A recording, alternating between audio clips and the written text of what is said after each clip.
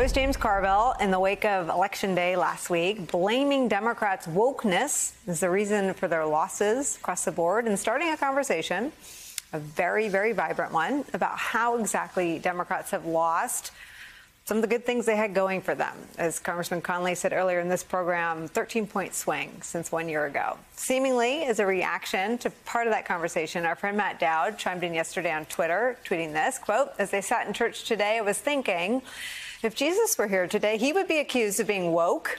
How about we just say it is human decency to treat all with respect and dignity, and that it is constitutional to say all men and women are equal." Joining us now on set is my longtime friend, Matt Dowd. He was chief strategist to George W. Bush's re-election campaign. He's now a Democratic candidate for Texas lieutenant governor. He's the author of the new book, Revelations on the River. We'll get to the book in a second. I want to try to nail you down on where you come down on. I think this is probably not a very helpful debate to have about wokeness, but I wonder what you think. Well, first, I don't ever think it's a really good thing for old white guys to use the term woke, right? And frame the reference of that. To me, this is like, it's another thing like critical race theory, right? Like people say this word and it's taken on a pejorative, but it doesn't, there's like, nobody knows what it means that's accusing other people of it. And as I said in my tweet, and I've tried to say, how about we just like treat everybody with decency and respect and a common sense of that they belong here. And obviously that all men and women are created equal. That's what we need to get to. The only people that seems to be a fire about is, again, in their sort of right-wing infrastructure ecosystem here and there. But Democrats need to get back to just using the common values that every American connects to. And that's the conversation we need to have in the course of this. I don't think Terry McAuliffe lost Virginia because of the woke culture in all of this. He probably, in my view, lost more because he talked about Donald Trump too much. And I think that's what the problem with the voters have right now is they want to have this battle in an election. In their mind, Donald Trump is yesterday, even though we all know he sort of surfaces in this. But they want to know your candidacy versus the other person. What's the difference and what are you going to do in my life? Quit talking about Donald Trump. So you don't think that education, which was wrapped up in a whole bunch of things, it wasn't just this campaign pledge from Glenn Youngkin to ban critical race theory, which isn't taught in Virginia public schools, but it meant something to Virginia voters. I mean, I hear you, and I said that, and the right went berserk. Said critical race theory isn't taught in schools. It's an attack that connotes something that isn't real. It's real to those voters who swung in a huge way in the suburbs and ran up margins for Glenn Youngkin in rural Virginia. Well, this is the problem that I want to, is in my candidacy, want to try to help Democrats in this. And I said this during the 2004 campaign. Anytime the other side is using your term, you're winning in the course of a race. So if they're using your terminology, you're winning in this race. The problem to me that happened with Terry McAuliffe is he made that, in my view, mistake when he said parents shouldn't be involved in education. There's a way to say that. There is a way to say that, teachers should be able to teach and history should be able to be provided in schools and we should teach science and all that. And of course, parents should be involved in the education of their own children. There's a way to talk about that. But again, every time Democrats try to get in a debate, factual as it is, and they're using Republicans' terms, Republicans are winning when the other side uses their terms. So what do you think the best strategy is for Democrats to try to sort of defy all that history of a president's party suffering in midterm elections a year from now? So I think part of it is there's the voters more and more are distinguishing between how they view somebody nationally. So I think people can dislike Joe Biden and not like something about him and vote for the Democrats. And we see it already in generic polling. And Joe Biden's numbers are underwater, but Democrats still have an advantage on generic polling. You saw it in Virginia with Donald Trump. People dislike Donald Trump, but they voted for Glenn Youngkin in the course of this. I think the bigger thing is Democrats have to quit arguing about policies.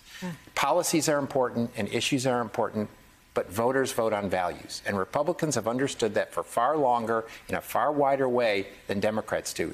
And there are values that Democrats can run on. Common decency, the common good, respect, tolerance, all of those same values, integrity, all those values. But before you get to somebody's head and a 10-point policy plan, you got to get to their gut. Yeah. I remember you saying that in closed-door meetings. Talk about the book.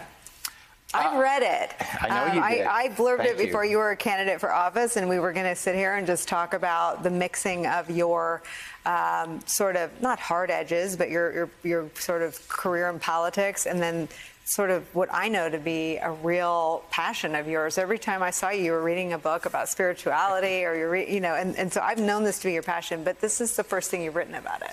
It's the first time I've written about it in this way, and as I was saying to you earlier before we came on, I didn't write this book thinking I was going to be a candidate in the midst of this cruelty that exists in our politics in all of this. But as I reflected afterwards, it's a book basically about in this time of troubled time and disruption, and it seems to be large amounts of hate and meanness. How can we find our center, and how can we find what matters to us? And I think all of us, through COVID, through a global meltdown, through climate change. The fascinating thing to me is all of the demonstration of these issues, Nicolle, show how connected we are, but our politics has become completely disconnected. Mm-hmm. So at a time when the globe now affects all of us in so many different ways, the only way to respond to that is to try to become more connected to it. And I think I would ask everybody, and I know this is you, is to sit back, take some moments of quiet, take some moments of time, and really figure out what your heart and your soul is calling you to do, and how you can be of service. All of us can do something. It doesn't mean running for office. It doesn't mean sitting in the anchor chair. It could be anything. It could be helping a soup kitchen. It could be treating somebody nice at the grocery store. We all have a way for our own stone in the pond to ripple across and do this. I don't think it's going to ever be fixed top down. It's only going to be fixed by us and the changing our ways in our own lives. So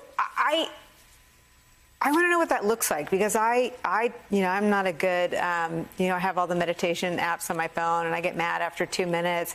I can lay with my son and watch him fall asleep and breathe. And then 2 minutes later, when he's snoring, I've got the phone up and I'm enraged again by something I see on Twitter. I mean, how do you keep the zen? Well, that's actually a really good question, because I've had to practice it now because I'm in the midst of this now, right? In a candidacy against one of the most incompetent, cruel people that you could run against, which is the Lieutenant Governor of Texas here, and all of the stuff that comes at you in the midst of this. It is a constant practice, and we all have to have a practice of it, to how to stay centered in it. But to me, the only way the goodness wins, and the only way compassion wins, and the only way decency wins is not by doing an ends justify the means. Republicans got the ends justify the means. They'll do anything in that. For us to win, and for Democrats to win and really take partisanship out of it, for the good to succeed, which I believe love in the end conquers, but maybe not in the moment, that it and right will be right over time, is to show a different way to do this. And you can be strong, and you can, as you know, you can be compelling, and you can speak out, and you can say the truth, but you also can treat everybody decently as you do that, and not to devolve into the Donald Trumpville or where the Republicans are. They have that brand covered. Yes, and so trying to outbrand them on that, you're not going to win. So the best way to do it is to do the opposite of it.